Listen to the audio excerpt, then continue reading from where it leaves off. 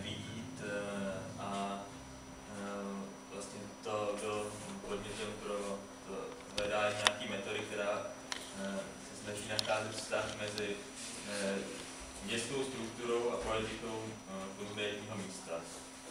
Tohle mohlo být téma práce, nebo jak může konkrétní místo ovlivňovat hledat nějaký živý vztah obou stran, těch dvou detailů a co. Tak, ta metoda má nějaký principy, kterým jsem došel, ale ona je spíš intuitivní. Tak tady jsem si říkal, takový fígl jsem se na sebe připravil, já nevím, jestli to je, on to je vlastně pustit. Já jsem si říkal, vždycky problém s časem a on říkal, že by bylo dobré se prezentovat pomocí příběhu, což jako tam ten příběh je docela významnou roli v tom práci, ale tady jsem si vlastně připravil s Florencem, který je někde na viadukt, to je takový příběh. A nevím, jak to bude vycházet, možná kdybych to pustil, tak by mi to dal takový rámec, že bych... Třeba běžte si na obrázek, to myslím nemáš. Aha. Tak bych měl docela dost času v takovém případě, ale tak to je příběh, myslím, že to pustím a během toho budu mít jakoby nějaký čas, kdy budu muset říct jako takové incipití.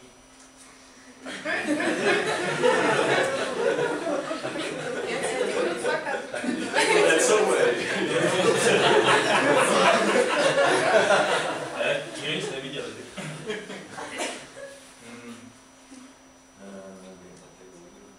Možná, já právě teď, co jsem taky přemýšlel, to se jako vracím v čase, to se bude čítá. Když jsem přemýšlel, jak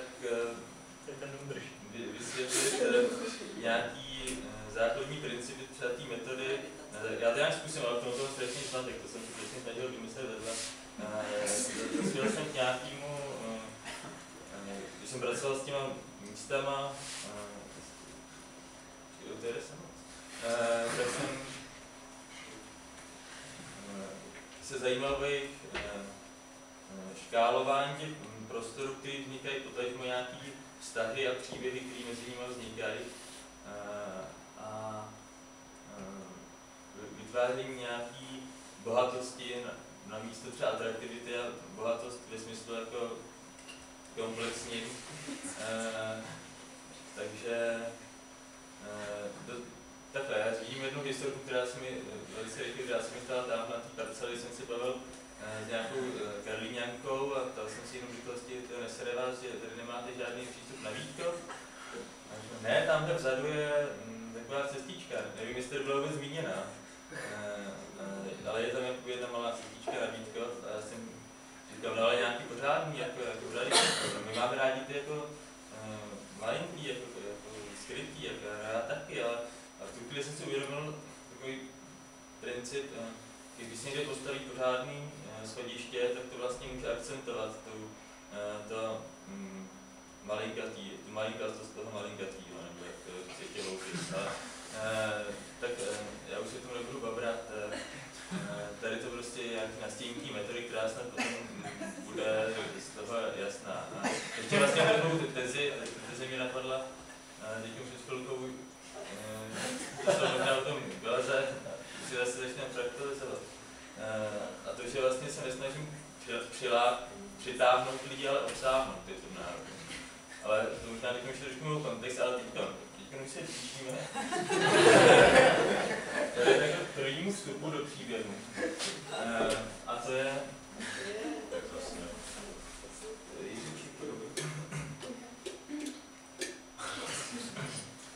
A to je to je fascinace těma průhledama, která se mi stala, ještě nejsem začal řešit ten Karlín už tady o tom mnoho lidí mluvilo, ale já si to neodpustím o tom ještě dlouho mluvit, protože s tím budu pracovat a nejde mi jako nějaký formální doplňování vůční sítě, ale chci tady vysvětlit nějakou interpretaci té mřížky, která je pro mě důležitá. Takže ty podélný, ten grid a ten jeho poměr definuje nejenom prostor toho Karlína, ale i jeho život a poetiku. Protože, a vlastně tím rozměrem, což mě docela fascinuje, Tady ty podélné ulice jsou jakýsi příběhy, na kterých se odehrává ten Karlín. Tam se odehrává nějaká modulace, proměňují se a na základě toho vzniká nějaký pocit hloubky a pocit Karlína. Na těch příčných, to jsou ty, které mě fascinovaly, které tady budou na pár fotkách, ty jsou jakýsi obrazy, které jsou navěšený na ten příběh, nějaký kapitoly nebo dějovou linku a dohromady právě vytváří nějaký bohatý příběh. Ty obrazy stojí za to se zastavit uprostřed chodníku a nechat se srazit autem, tematizujou, to je prostě nějak tematizovaný, nebo svah, nebo je tam zeď, nebo tunel a je vlastně na tady tu ten podle mě princip, který určuje, který je pro fungování toho Karlína podstatně nějak navazuju a snažím se tematizovat tady ty průhledy nějakýma podstatnýma prvkama v tom našem zadání naší parcely. Jsou to schody na Vítkov a zastávka, takže tady jenom vidět, že v na té naší parcele se setkávají 3 podstatní prvky tady toho systému.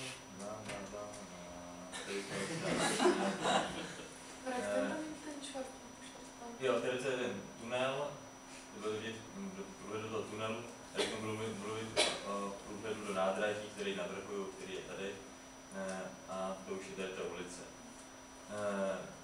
Návrh toho pohledu na nádraží je asi ten nejlepidárnější možný a je to ohromný nenápadný displej, který je tvořený LED-diodama zapíchanýma ve svahu, který prostě ukazuje čas do odjezdu vlaku, protože neexistuje větší voser, než spěchat na vlak a pak těsně nestihnout, anebo spocený zjistit a tak dále. Je tam lepší logo pro nádraží. Jsou takový stopky na běh.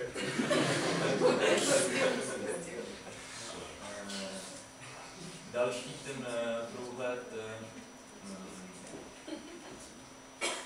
je tady v té vedlejší ulici. Ten tematizovaný těma schodama na Vítkov. Tady už je ten příběh trošku složitější, takže první místo, přes který jde, je popelník. Poměrně podstatné místo, nevím, jestli mě tady byla teď, ale nejenom, že se tady graficky střetává, ale i sociálně je to, sedněte si tam, je to ideální stupenka do Karlína, sedněte si tam a za půl hodiny víte o Karlíně úplně všechno. Zároveň je to, jsem zjistil, že lidi tady se dávají, tady to místo mají rádi jako pod kontrolou, což to mi v souvislosti s tím, jak jsem upravoval třeba ten prostor. Nicméně jdeme dál, tadyhle vidíme strom, který je tam existující a vlastně vodí teď té ploše a ten jsem tam zachoval a nejenom, že jsem tam zachoval, ale zachoval jsem i jeho ústřední roli. Není to z důvodu nějakého sentimentu, ale spíš o to opřít to území o něco, co už tam má poměrně velkou váhu. Dál jdeme po schodech, tady kolem Pavlačáku. Už o tom byla řeč, že to je poměrně nešťastný, nicméně jsem to záměrně zvolil, jakoby, jelikož v celém tom návrhu vlastně jde taky o škálování těch forem bydlení a nabízení různých kvalit, tak tady to je jedna z kvalit, která v tomhle míře, v tomto minimálním měřítku si myslím, že by mohla fungovat a někomu to bychom třeba nechtět nějakou kvalitu, jedná se o velmi malý byty a jdeme dál po schodišti až na Huliport, což je betonový kvádr, vlastně poměrně věc, která nezapadá do toho prostředí, tady už jsme na něm, je to kvádr, ve kterém si můžu dělat, co chci, vidím z něho ten kus Karlína, můžu si dát brčko a jsem najednou střed. Dole jsou nějaký dílny, eventuálně nějaký zázemí pro železnici tam může být, tady vypadá.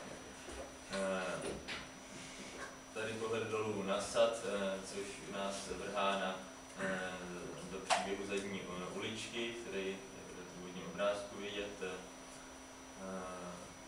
V téhle struktuře se ještě dostaneme. Zadní ulička, tady to, která tady už je načatá, právě tady se dá dostat obskurní cestu na Vítko, Sad, Boulevard, knihovna, k dojdeme, protože kdo si pamatují, pokračujeme.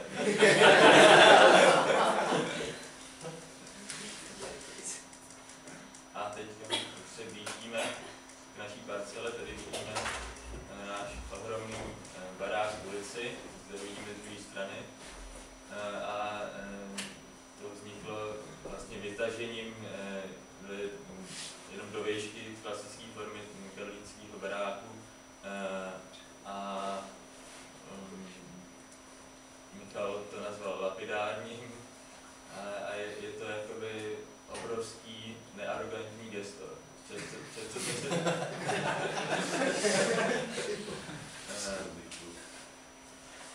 Který vlastně vychází tady pohled zevnitř z dvora. Taky vychází to z té karlínského principu polarity toho dvora, který je zvenku poměrně pevný a reprezentativní a zevnitř mnohem ličtější nebo neformálnější. A tady pomocí dřevěných přístavek si ten barák vytváří přímější vztah k tomu dvoru, nějaký garáže, ateliéry a ostatní. Tady to vidět v řezu. Ještě jsem chtěl nic víc k tomu, ale jsem... Jo, půdoryse. Zároveň k tomu, k těm principům jakoby protikladů, který se můžou ne doplňovat, ale ještě navíc podporovat. To, že jakoby tady nějaká strohost té ulice přispívá k bohatství celému prostředí a podobný princip, jak to je přesně tady. Ta ulice v té své tvrdosti vlastně zmocňuje ten efekt potom toho uvolněného prostředí, který následuje.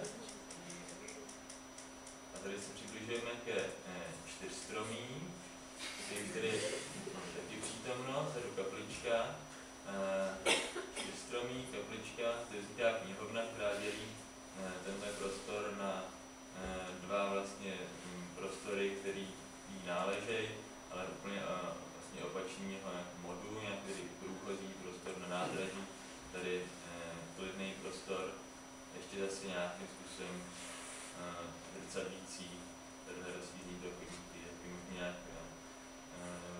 využít. Tadyhle, tohle vypadá trošku jako píč, trošku mi to vadilo. A pak jsem si zase v rámci té metody toho ospravedlnil tím, že vedle toho je tohle. Jak to začalo dávat trošku smysl. Jdeme dál a tady jdeme kolem našeho starého známého stromu, kolem kterého jsme šli, když jsme šli po schodech nahoru. A teď sem. Procházíme dál. A přiblížili jsme se do části, která je charakterizovaná, kterou pracovně nazývám Villa Block. Tadyhle ty nápisy vstup, to je poměrně nedokonalá vizualizace.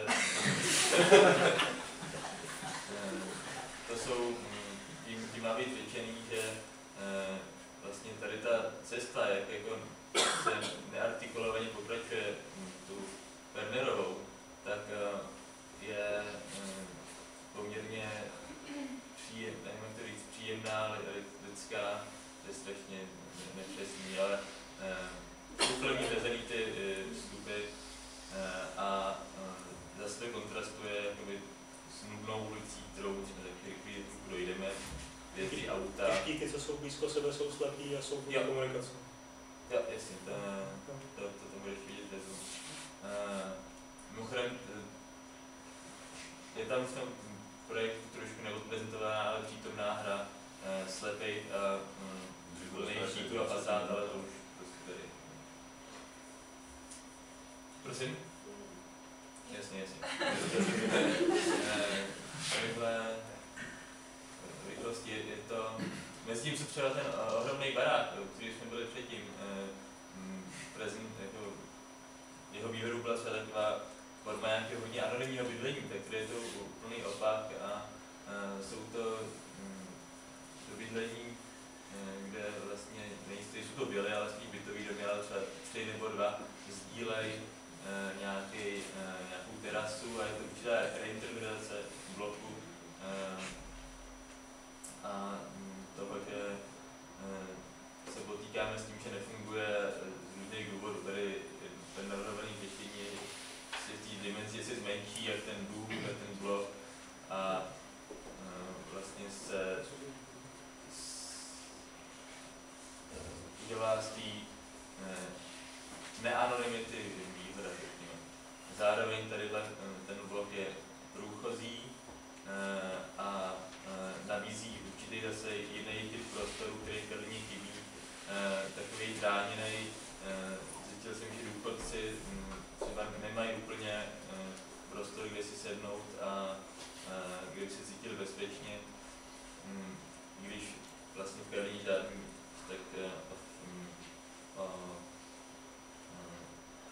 materiální nebezpečný není, nebo objektivní.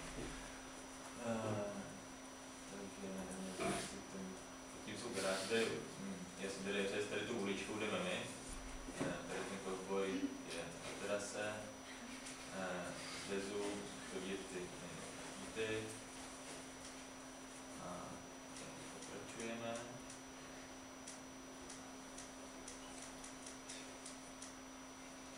Na ulice.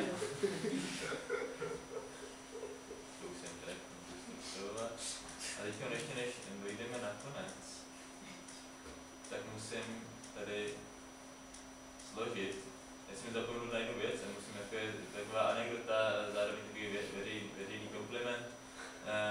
Když jsem dodělával situaci, tak jsem to ukázal Michalovi a říkal mu, je to v pohodě a on, počkej, tady ti chybí strom. Tady ten strom, který je důležitý, takže o něm musím pohovořit krátce. Je to strom, který je tady existující na rohu a z poměrně nevýznamného místa, který, když se tématizuje, tak vlastně oživí, má možnost oživit celou tady tu ulici, kde vlastně tady ten popelník je naprosto skvěle využívaný a tady ty mrtvej. A tady ta ulice taky moc. No, teď už říkám trošku podivné věci, ale zároveň je... Nemůžu to říct za mě, Michal? Já nevím, co chci říct. Dobré, ještě Probítni to pohledy.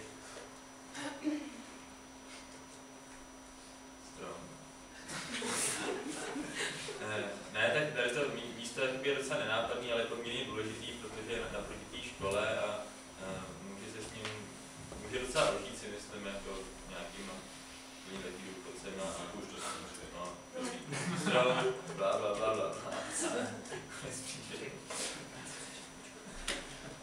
Tak v tom případě doporučuji se ještě bude na plavku, protože tam nebylo většina těch věcí se na plavky. Prosvíte někdo?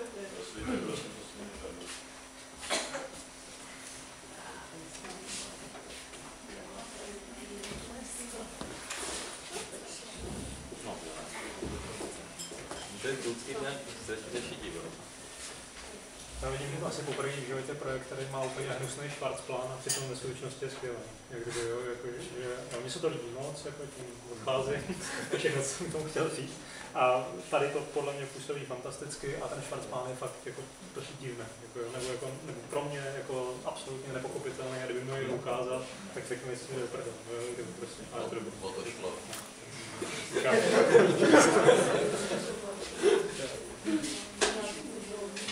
Jo, rozumím, ale se rozumím prezentace.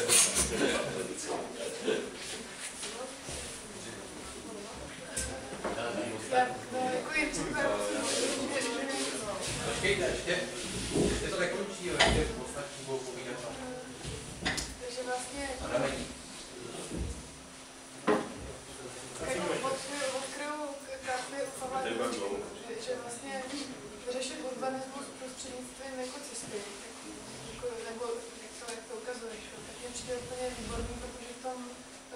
zakřiješ, jako co se všechno děje.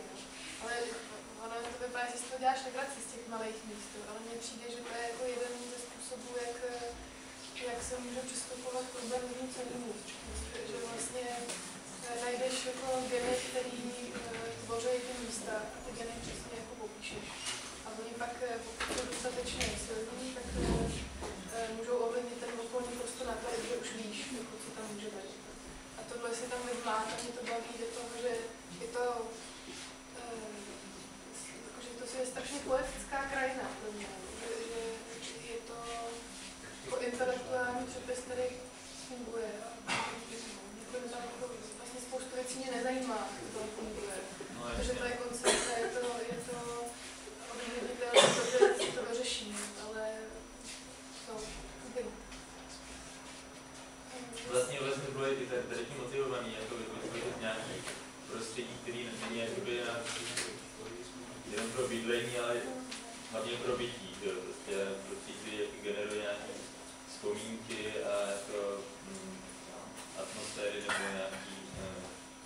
Musím říct, že je to jako můj první zážitek, když jsem viděla jako tak musnou vlastně ty hnusný obrázky, který dohromady vytvořili tak skvělý člověk. Dobrý, jo. Řekl, jak to je rozdíl mezi bydlením a bytí? Bydlení je existence a bytí je bytí. Bytí je existence a bydlení je ukryt. Jo. A právě nevím. To přijde jako, že vzhledem k architektuře to trochu splývá. Nebo bydlet můžeš tam být než vesnej. No právě, že to je otázka. Já nevím, já trošku pochybuju o měřítku té věci. Jako ty východiska se mi líbí. To je jejich naplnění vlastně taky. Souhlasím se vším, co tady bylo řečení, včetně toho, co jsi říkala ty, že prostě ty drobnosti vlastně těma se ty jako s tím místem identifikuješ. Ale mně to trošku přijde, spíš takhle, když vidím ty věci v těch řezech a tak mi to malinko přijde jako, že to je trochu měřítko odinut, možná o málo, ale jakože je z nějakého menšího města z Karlína. Jasně, ono... Jako rozumím tomu, že to celý dělá nějakou skupinu, která už prostě jako nějaký vztah k tomu má. Ta dostavba toho tý Pernerový jakoby podél toho svahu, ta je bez debaty, to zvednutí, to jako je příjemný okořenění toho místa, to funguje, myslím si, že tam budou nádherný byty s výhledem jako na kostel, na kotlinu, prostě možná až k Vltavě, na Letnou a tak. Ale ta druhá struktura za tou školou mi přijde, jak by byla trochu z Rokytnice na Bize. To dělají asi ty jako strmější střední lidí. No a asi jako šířka toho traktu, prostě vlastně jako jedna věc je, jak to na mě působí tvarně, tak jako prostě ty prostory, které tam vznikají, to jako bez debaty je zajímavý a příjemný, ale já taky netvrdím, že jakoby tu karlínskost je potřeba docilovat jako nějakým tupým držením modulace, ale prostě působí to tady na mě něčím malinko nepatřičně, jako možná je to jenom můj pocit. Jasně, ale nejsem si tím úplně prostě jistý, jo, takovouhle strukturou. Chápu, já si k tomu musím částečně poskytnout odpověď. To měřítko té věci z hlediska této ulice bylo daný, to jsem si všiml, zajímavé věci, tím jak je tady ten dvůr, tak tadyhle v té existující zástavbě dochází k takovému lokálnímu zjemnění té struktury. To není tak, že by se ten Karlín už rozpadal. Tady je pak normálně jako tvrdý barák. Ale tady jako jsou nahozeny takové levely. A já si myslím, že to je z toho důvodu, že kdyby se před tu školu postavil barák, tak to prostě úplně zabije intimitu tohoto prostoru. Takže proto jsem třeba pokračoval tady v té ulici v tomhle měřítku. Podobný případ, nebo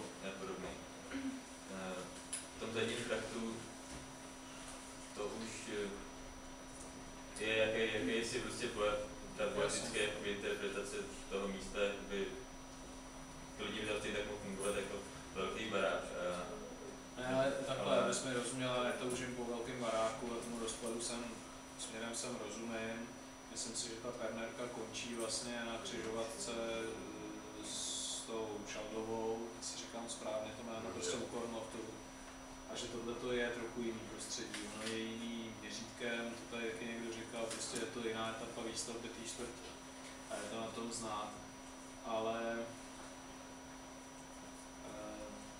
já nevím, jak to takhle ještě jako slovně jenom popsat.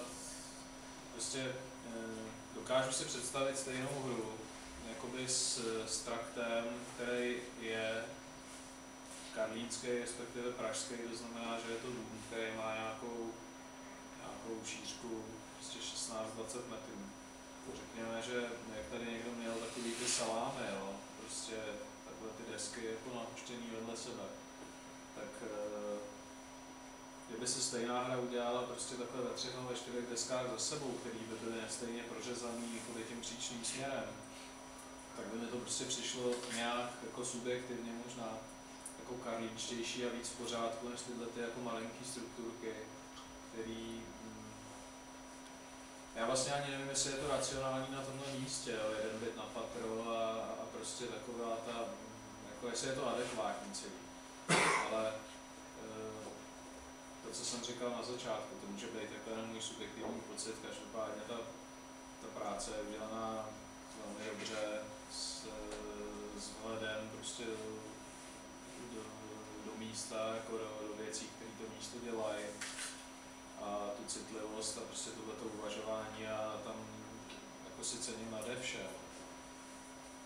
Ale jenom jsem měl potřebu to poznamenat jakoby k tomu měřítku tu věc. No, asi trochu zopakuju, že mně přijde fakt výborný nápad s tím vysokým barákem, který prostě do těch industriálních čtvrtí vlastně patří, ať je to, já nevím, lihovar nebo pivovar nebo něco takového. A vlastně Karlín je snad jediná jako industriálnější čtvrt, ve který něco podobného vlastně jakoby není. A pak mě tam baví ty momenty vlastně, kdy právě ten dlouhý, vysoký v té Pernerce se tam střetává s tím jedním kolmím, který vlastně uzavírá tu Šaldovu. A to je vlastně takový to krásný jako pražský dokončení, nebo ta obnažená štítová zeď, kterou já jakoby si cením, byť teďka se proti tomu jako bojuje, že se to má dostavovat a takhle. Ale k té Praze to podle mě jako super sedí. A pak mám právě taky problém s tou strukturou, možná víc takhle z vrchu, protože z vrchu si neumím představit, jak vysoko by byly ty terasy, jaký by to bylo procházet. To je jenom pojďme si jenom jedno patro garáž, případně nějaký parter, obchod, a eventuálně ne, ale jakoby, že já si neumím představit teďka, jaký by to bylo to procházet jako z úrovně chodce a takhle, ale takhle ze zhora to vypadá jako, i pro mě jako trochu hloupě a mimo měřítko, ale když se to bude procházet třeba v rámci té ulice, tak by to mohlo být fajn, ale ta struktura mi sedí, já nevím, třeba do Livně, kde byly ty baráky jako židovský, které se teď bořily teda po povodní, tam, kde je Blesodův metrostav a takhle. A tohle mi to takhle z toho horního pohledu jako nesedne.